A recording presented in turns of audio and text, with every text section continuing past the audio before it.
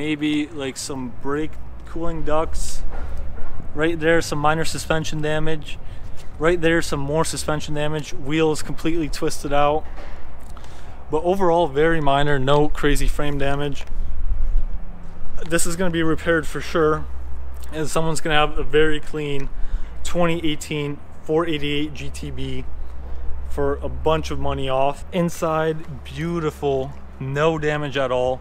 Airbags survived. Again, that saves a bunch of money. Again, one of the cleanest Ferraris I've seen with relatively minor damage. This one's going to get repaired quick.